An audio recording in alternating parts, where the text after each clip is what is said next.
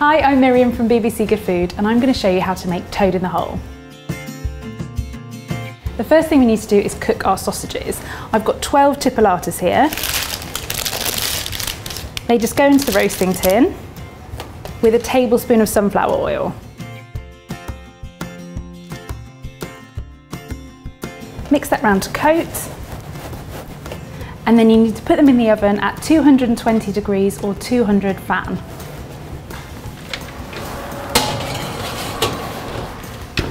They'll take about 15 minutes until they're nice and golden.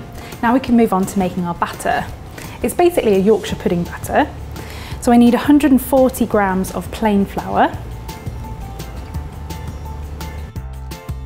and half a teaspoon of salt. And then I'm going to make a well in the centre to add the eggs.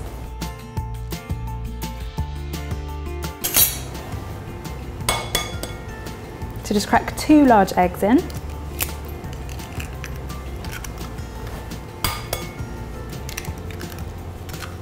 And now I need to add 200 ml of milk. You need to add this bit by bit to make sure the batter's really smooth. I'm using electric beaters to do this as well, but you can use a wooden spoon or a balloon whisk, but you'll need to add it even more gradually.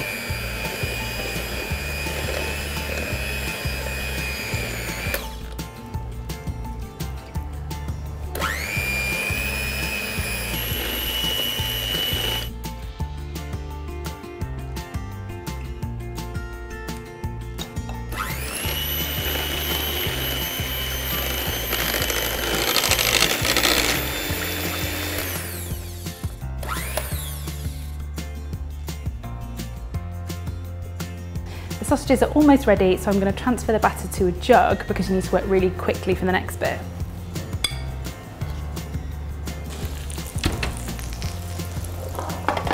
You need the fat to be really hot while you do this, so you need to work super quickly. And just pour the batter over the sausages and around them.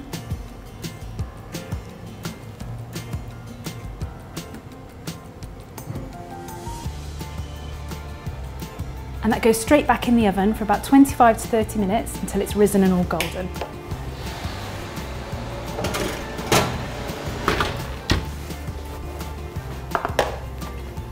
So there we are, toad in the hole is cooked beautifully. Just serve it with your favourite green vegetables and some gravy.